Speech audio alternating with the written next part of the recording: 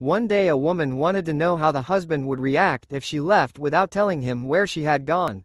So she decided to write him a letter saying she is tired of him and didn't want to live with him anymore, and after writing she put the letter on the table in the bedroom and then hid under the bed.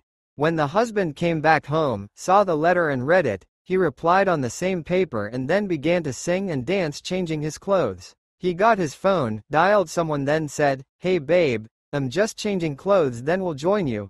As for the other fool, it has finally dawned on her that I was fooling around with her and has left. I was wrong. Really wrong to have married her. I wish I had known you earlier. See you soon, honey.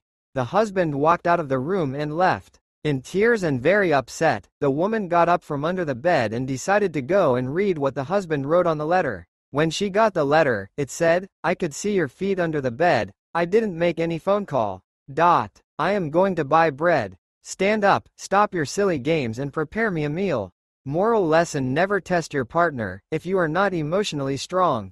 If you finished listening to the whole story, drop your favorite Bible verse.